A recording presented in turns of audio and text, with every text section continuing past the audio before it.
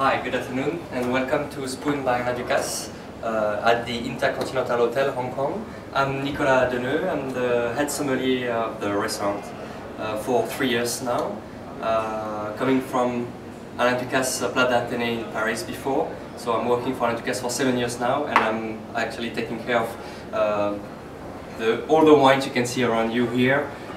We do carry 650 wines on the wine list at Spoon, mainly French, European and New World wine mix. So it's a very funny wine list. We try to cover every countries in the world, sometimes a bit more obscure regions. So we try to have fun with very good wines actually. So the wine cellar here is all the way through the dining room. So you can actually see the nice display we have, tidied by region here.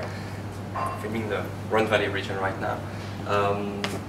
So yeah, the wine list is in the same time classic and a bit special and original. I'm gonna show you why and how we did something special at Spoon.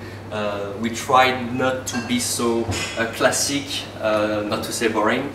We try to be more special, more original. We try to find ideas to make people come back, of course, but to make them feel special about wine and to have another wine experience at Spoon, something more special again.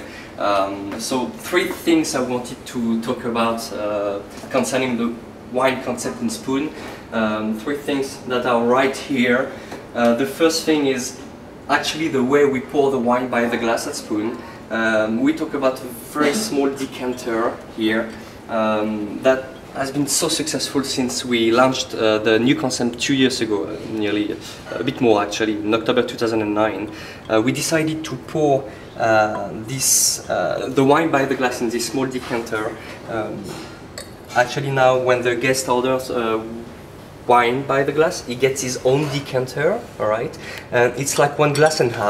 So we just pour the wine into this decanter, and from this decanter we will pour the wine into the glass, but just half of it, because the decanter keeps the wine at the right temperature. So it allows us to actually not to pour too much in the glass, to be more elegant and to give more than 1 glass to the guest. So the idea was to give more service and to bring something new and to be more generous with the guest, obviously by giving more than a glass.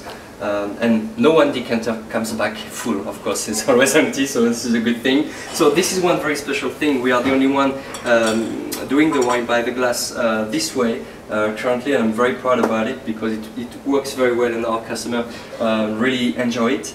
And then by pouring more volume, it allowed us to go a bit further in the reflection. So we use a lot of big format bottles to pour the wine by the glass, because by pouring these decanters, as I said, we do more volume. So by doing more volume, we can go for bigger content. So here, for example, we have a fantastic Riesling from Alsace by Jost Meyer in Magnum. So the domain Jost Meyer is making those magnums for us. And this is we are actually very proud of that, because this is exclusivity for Spoon. So we're talking about magnums, but we're also talking about Jéroboam, which is actually double magnum. And this is my dear friend Jean-Marie Bourgeois from domaine Henri Bourgeois in Chavignol, very close to Sancerre. So here we have Sancerre Cuvée Les Baronnes 2010. So same exclusivity for Spoon. He makes manually Jéroboams only for us. So it's a lot of work for them. But again, by using this decanter, we really have room to use such a big bottle. And again, it shows something else to the guests, because people are not yet used to see such big bottles. So it's very interesting. So this is the wine by the glass service here, which is very important at Spoon. This is one of our main specialty, I would say. And then on the wine side, we do have all the Bordeaux, Burgundy, Rhone Valley wines, obviously, Italian, Spanish, a lot of Portuguese wine as well. So we try to push more like on the Portuguese side, because people don't really know Portuguese wines. We do have crazy German and Austrian wines. but we do go also for Greek wines, amazing Greek wines, amazing Lebanese wines with Chateau Musard. So it's always promoting, I don't want to say crazy things, because when I say that people say I'm crazy, but special things.